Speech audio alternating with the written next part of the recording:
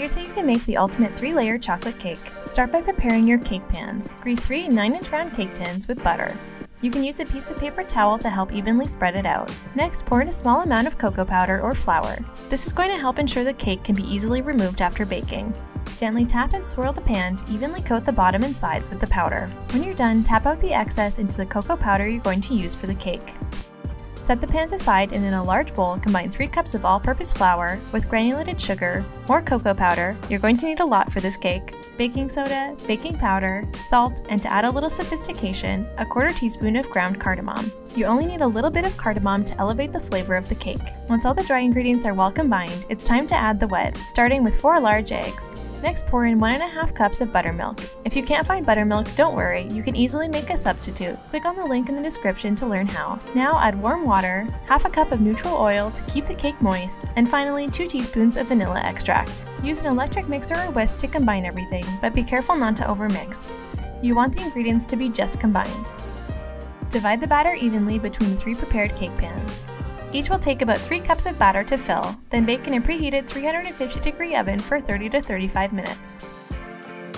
When they're done, allow it to cool in the pan for about 15 minutes, then you can use a knife to gently separate from the pan and invert onto a cooling rack. The cakes now need to cool completely before you can frost them. Speaking of frosting, let's prepare that while the cakes cool. Add 1½ cups of very soft butter followed by 8 ounces of softened cream cheese to a large bowl. Use an electric mixer to whisk the butter and cream cheese together until light and fluffy. Next, add more cocoa powder, I told you need a lot, and whip again until combined.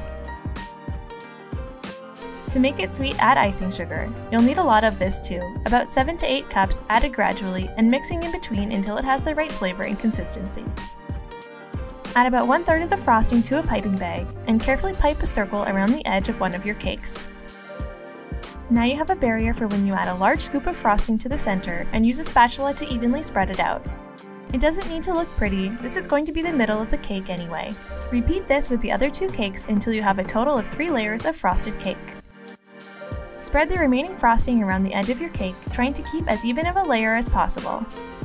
You could serve it now, but to add a little decorative flair, use the back of a spoon to press down, then quickly pull up to create these little curls all over the top and sides of your cake. This cake is seriously so decadent and moist, you've got to try it. Check out one of these other great recipes and subscribe for new daily content.